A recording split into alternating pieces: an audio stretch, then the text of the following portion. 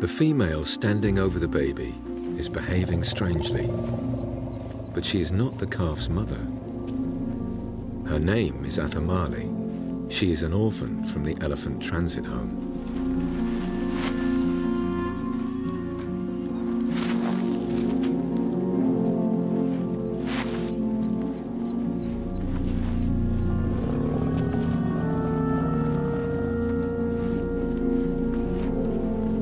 She's trying to shove the calf's mother out of the way.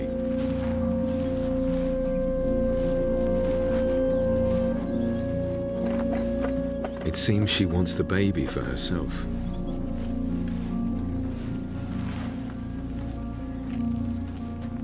Not surprisingly, the mother isn't happy. There's real danger here. With all the shoving, the calf could be injured.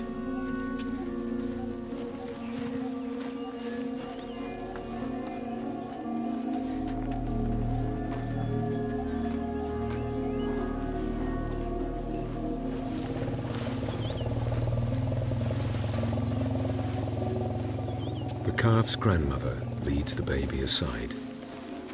The females will have to sort this out for themselves.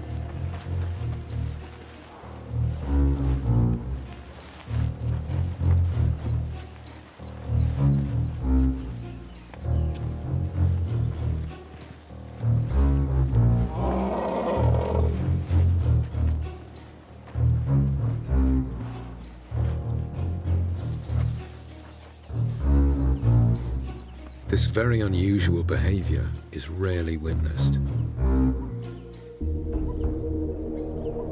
African elephants sometimes kidnap a calf from another family as a display of dominance. This is different.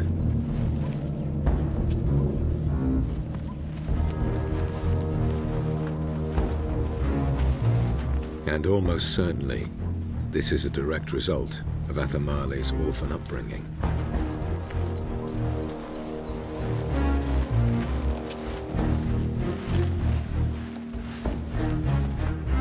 The biggest shock is the fight's outcome.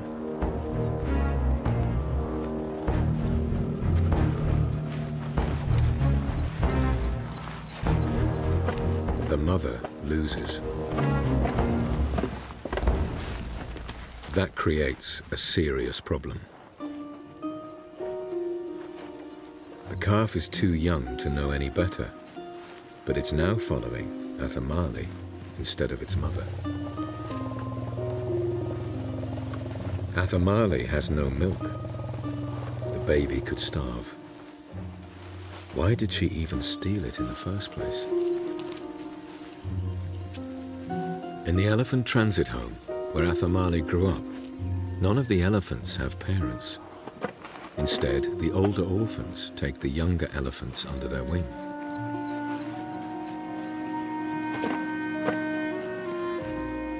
To Athamali, this isn't stealing. It's sharing and caring.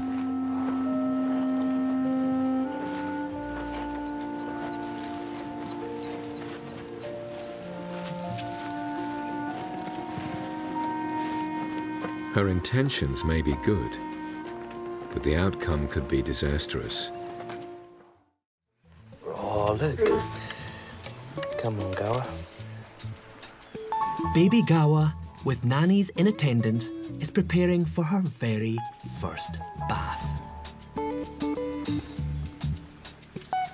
When you're just a few days old, everything is an adventure. She's right on the edge. If you're not careful, you're going to fall in, baby. Careful, careful, careful, careful. Oops-a-daisy. There's one way to do it. She's fine. Anything Weaver can do, Gawa can do as well. In comparison to Gawa, Weaver is looking strong and confident. So much so, she's taking the hard way out of the waterhole. Up you come. You can do it. You can do it. Wendy lends a helping trunk. Bit of help? Or is that a hindrance? No, that's help. In times of real need, the nannies are still there for her. That is so lovely to see. Look, she's getting crowded round by other elephants. They see that she's struggling a little bit. He's just helping her out. It's a trunk coming down. That's really wonderful. Do you know, that's sort of a testament to how much Weaver has come on. She's pushing herself. She's testing her abilities. She's back on dry land. Now, it's Gowa's turn. Oops. Oh, I think you've come up too soon. That baby's going to struggle. Whoa, she's almost doing the splits. Oh, my goodness me. Bambi. Up you come. Come on. Up you come. Come on. Come on. Come on. Come on. Oh, actually. At this age, she has limited energy reserves. Quickly, she's overwhelmed with exhaustion. Baby elephants can perish stuck in the mud. Her head's flat down in the mud. She's really tired. The adult members of this herd sometimes lack the experience to deal with problems. Normally, herds are led by an older matriarch who would know how to get Gawa out of this mess. Benjamin has to show them the easy way out. Just trying to encourage them out. Okay, Benj is just going to go in and see if he can push them out. That's the one. That's doing it. Yeah, that's helping, definitely. Look, she's coming out. Out you come. Keep coming, keep coming, keep coming, keep coming, keep coming.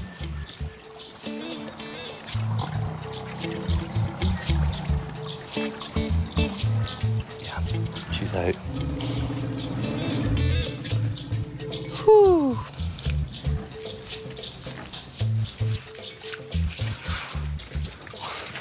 That's ridiculous. Look at that. That is one very happy, very muddy baby elephant.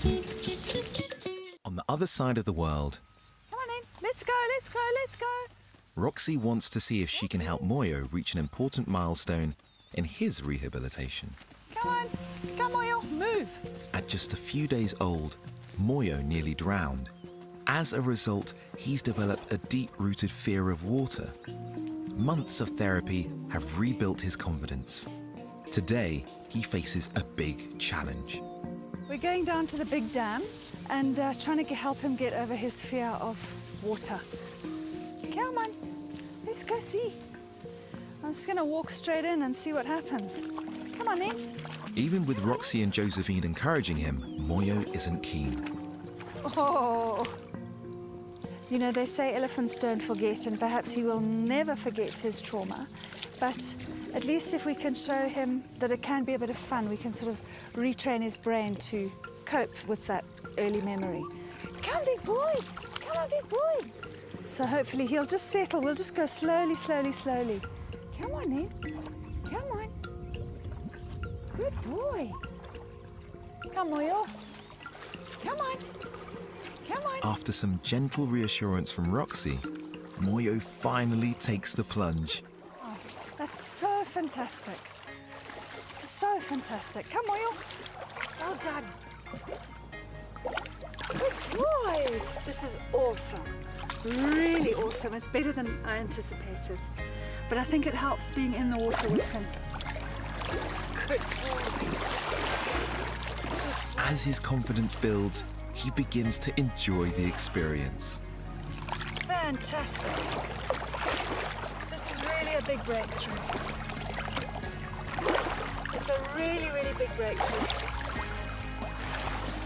14 months of around-the-clock care and therapy have led to this moment. It's an enormous, enormous milestone, and it's one that I've actually been dreaming about. Just to swim with Moyo properly.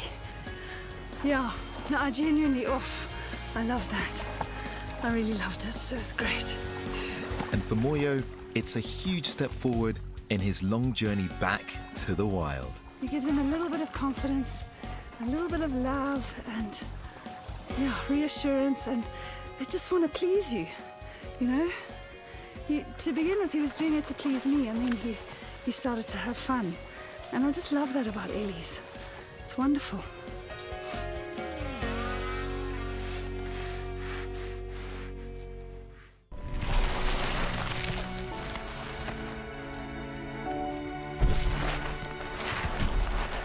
With the grass gone, all the elephants can scratch from the dust is withered twigs.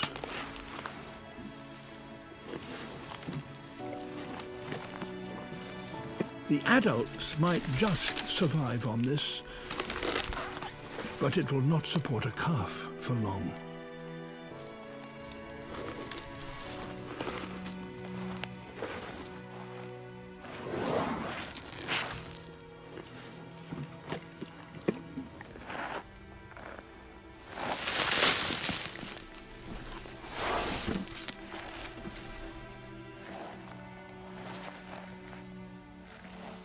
Every mother in the herd is struggling to provide milk for her calf.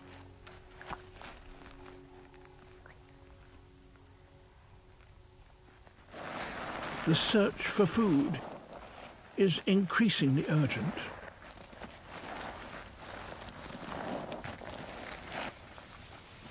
As the herd moves on, this female faces a terrible choice. To carry on with her family or stay behind with her calf, who's becoming too weak to even stand.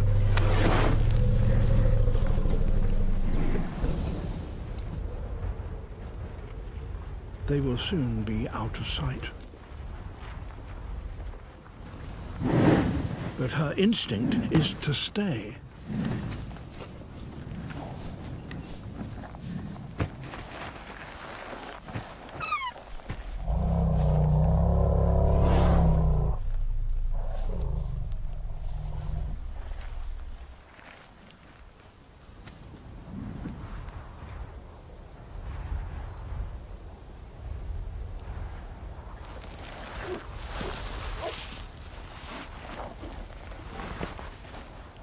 She won't abandon her baby.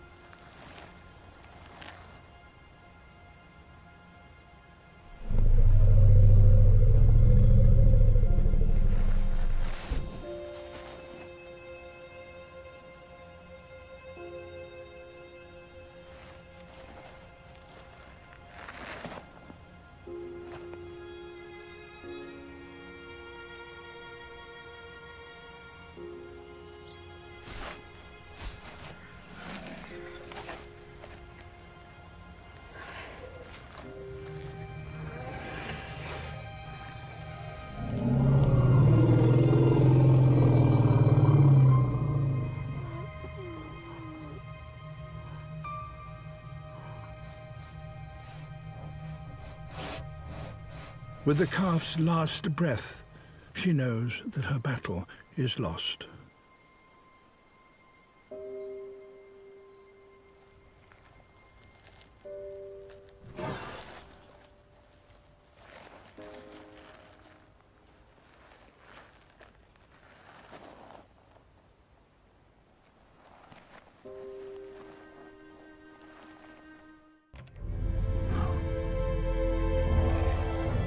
Elephants are in immediate danger. They must drink almost daily.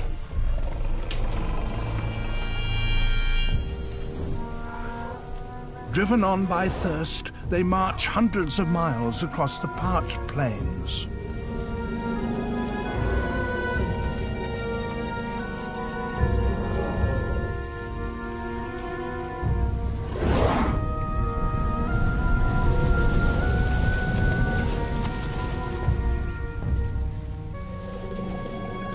Relying on memory, the matriarchs lead their families to those special water holes that saved them in previous years.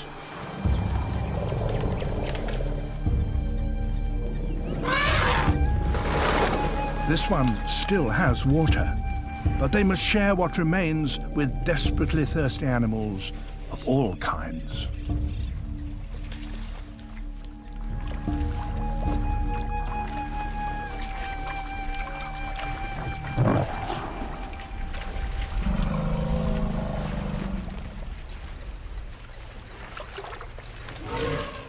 These are tense times.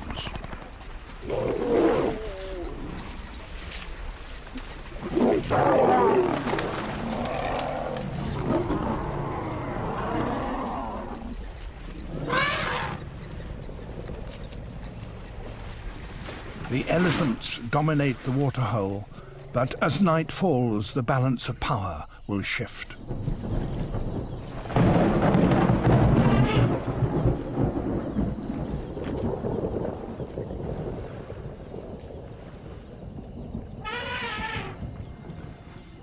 Thirsty herds continue to arrive throughout the night.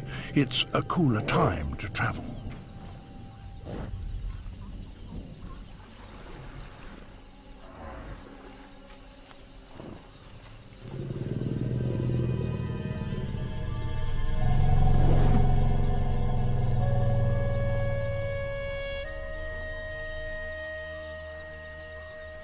In the darkness, the tables turn. The elephant's night vision is little better than our own. But lions have much more sensitive eyes.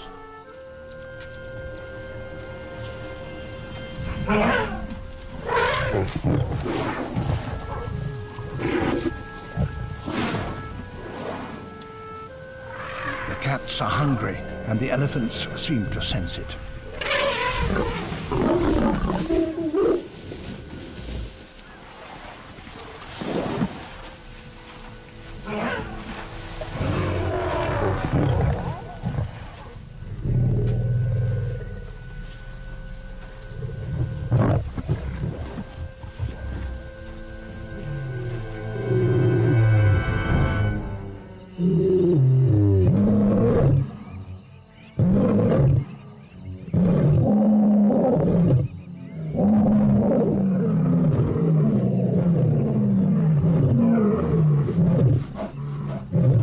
Lions don't usually hunt elephants, but desperate times require desperate measures.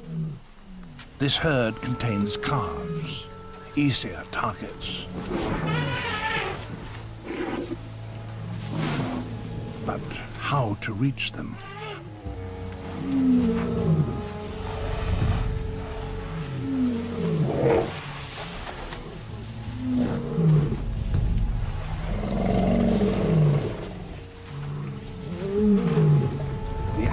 Encircle their young. It's an impenetrable wall of grey.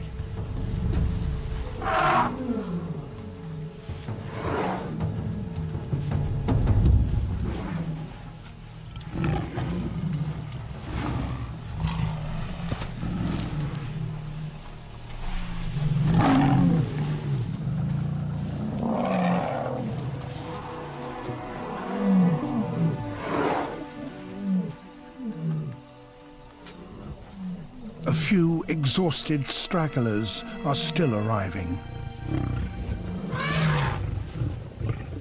One of them is alone.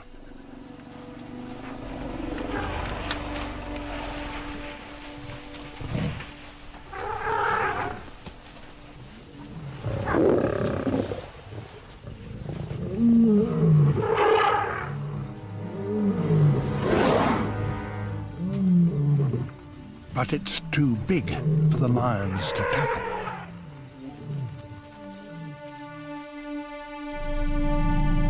This one looks a little smaller.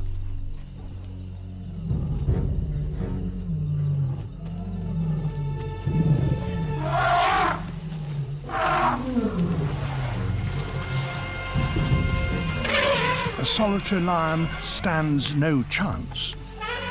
But the whole pride is here. There are 30 of them, and they're specialist elephant hunters.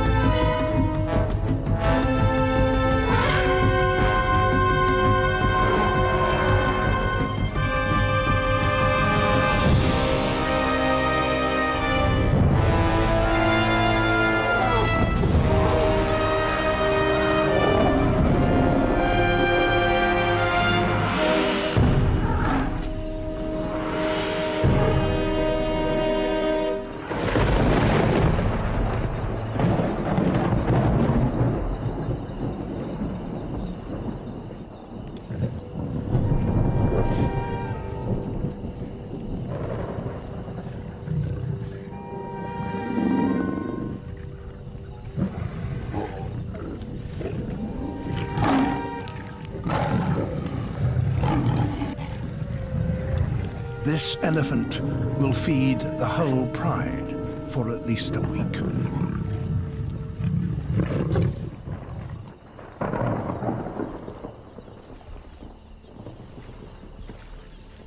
Elephants know these drinking holes are dangerous, but they have no choice. The dramas that play out here are a savage reminder of how important water is for all life on these plains.